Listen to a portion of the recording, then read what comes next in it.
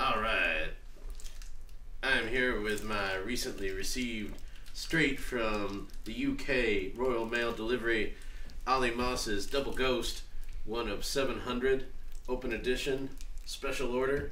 And as you can see, it is completely sealed at this point. I'm going to open this right now, and we are going to see if I am either joyous or am I damned. What do you mean by that? Why is this an issue?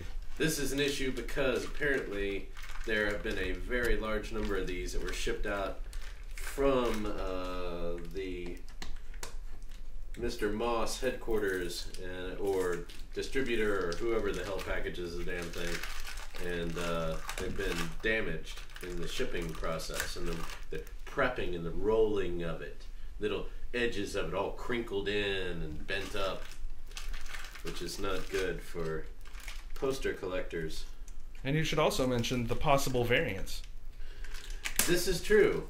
There is a very limited edition extra Double Ghost that he put in with some of the shipments, and there's a couple of different variants, at least a yellow one I believe and a pink one, and we're gonna see if we get lucky and if we received one of those. They were so few in number, I am not really super hopeful about that though. And of course, yeah, get the lid off there. Assistance by the mighty Porch cat.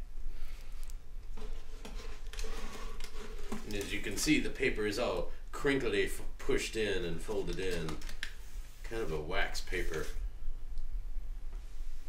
Set that off to the side there. We shall uncrinkle the edges oh so carefully. I must say I see only one print within. And uh-oh. Mr. Moss, what have you done? I mean, the packaging looks great, but when it comes to this stuff, I mean, you don't fold in these tops here, because that can crush into the paper if you're doing it in a rush or you're not being super careful. And I think we look like, it's kind of hard to tell just yet. Okay. Well, apparently we have no bonus print, but I'm happy to say that we have sharp edges on both sides. No apparent damage. I shall unroll this now. There's a little layer of tissue paper there. Oh. Remove the red tissue paper. And there we go.